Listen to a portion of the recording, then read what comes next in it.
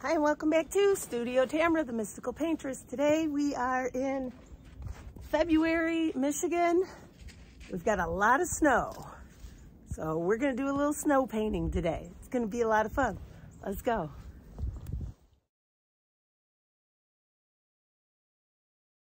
First thing we gotta do is set up our easel, right, Ra? Probably already a foot of snow here. This is gonna be interesting. So, the nice thing about Soltech, and they do not pay me to advertise, by the way, they set up under 30 seconds. This will be up and I can paint.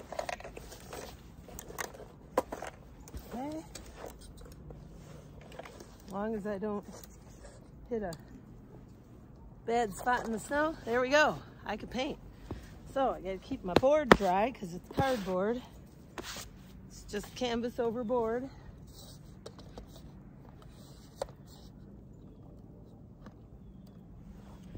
I'm gonna be painting fast today, folks. Very fast. My palette's gonna be full of snow. Very fast.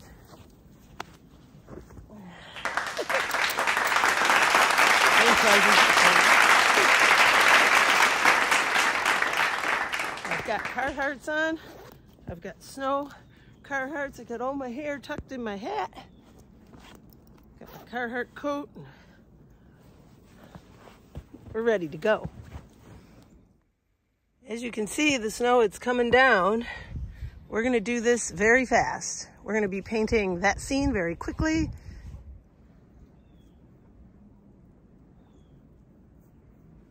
Ra, what are you doing? Okay, I am gonna do this as quick as possible. It's probably gonna be fairly monochromatic, meaning not a lot of color. Add a little blue, a little purple, black, a little raw umber. Just trying to get some kind of a dark something. That'll work. And I'm just gonna block this in.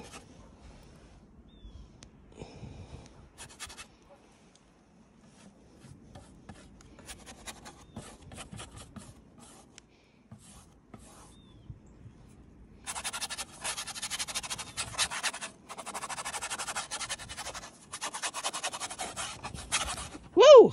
Geez, the dog scared me. Okay. Now, to most of you, this might not look like much, and that's okay. I'm just having fun right now. This is all my monochromatic little... I do not have a lot of time in this kind of snow, because if this board gets wet, the oil won't adhere right. I really want to try and get this in for you guys, so I'm trying not to be shaky, but I'm literally holding this in my hand while I'm painting. I don't know if you've ever done that. It's very hard to do. I'd put it on the stand, but I don't have time right now to do that. So here, all right, done. Just kidding. Okay.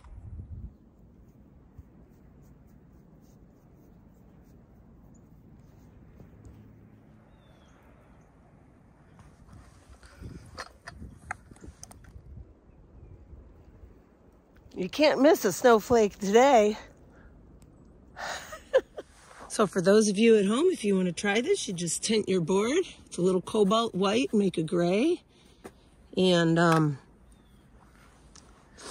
go on outside and give it a try. I have to paint this very fast because my board is already turning into water. Water and oil don't mix well. Not sure if you knew this, but now you do. So I'm going to get as much underpainting as I can. See how the water now is starting to cause a problem on my board. Damn it. Well, we're still having fun. Good times. I'm doing something. I'm going to tilt this in. Doing something most people would never do. So I'm going to get a little more of that dark. And I'm going to just suggest some of these branches out here that I see. This is very fast. We're supposed to get between 10 inches and a foot of snow today. So that's interesting. That's always fun. So the trees that are a little further away, we're just gonna suggest like that. Okay, now, next, use a little bit of this lavender real quick. And I'm just gonna kind of put a little bit of lavender in here. Purple and white. No, you don't have to do this, but just thought it might help some. Put a little purple and white here. A little dark under it. Man, this is really not working. It's not working. Look at this. Everything's covered in snow. It's a watery mess. Well, we're not giving up yet. I'm not giving up. This is too much fun. Okay, so for snow, two things. Snow, number one, it's usually blue or purple. It's not white like people think. And even if you want it to be white, you gotta have an undercolor, a base color. So I'm gonna go ahead and grab a big chunk of white here, because I'm gonna bring this snow from this canal forward. My dog's entertaining you in the background. That is Rod Doberman. He is by far the coolest dog on earth. Sure you feel that way about your dog too, though. So some people might think, oh, she's doing a road here. No, I'm not. This is the canal behind my house. I'm just really actually running out of white snow. White for the snow, which is okay. Oh, my dog. I'm gonna put a little bit in here. Oh my God, this is, I've never attempted to paint in oil when we're getting 2 feet of snow. I've just never done this. This is crazy fun. So I'll try a little here and we'll see what happens, but this might just not even work at all for us. We'll see. Yeah, this is a watery mess. This is not working good, guys. Well, you win a few, you lose a few. I do not recommend a rookie to try this. If you've never plein air painted and you try this first, well, then again, who am I to say? You might absolutely love it. And this might be what gets you doing it. So, yeah. All right. I can't do a lot of snow here simply because I don't have a lot of white, and the white I do have is full of snowflakes and water, and oil and water just doesn't mix.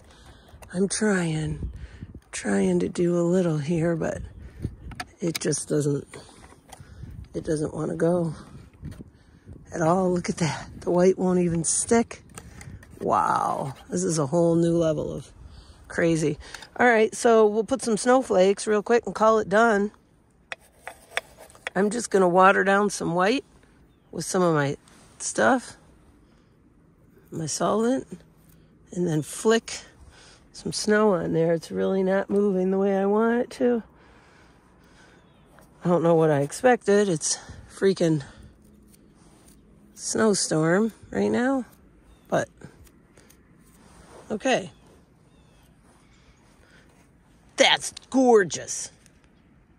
That snow element, that effect, I mean.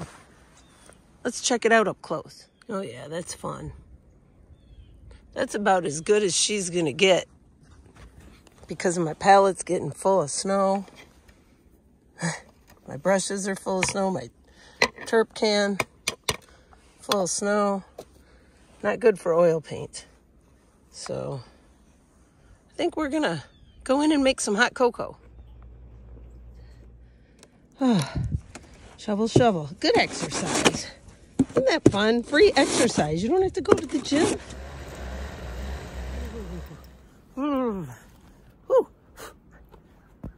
So, here it is.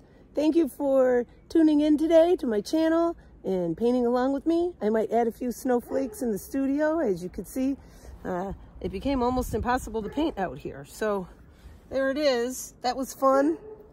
Just captured the impression of this beautiful snow day. And it's time for cocoa. As you can see back in the studio here, I need to blot some of this water off of this. And that's not going to do good things. Maybe we just let it dry. Yep, I got water dripping off of my palette now that it's melting.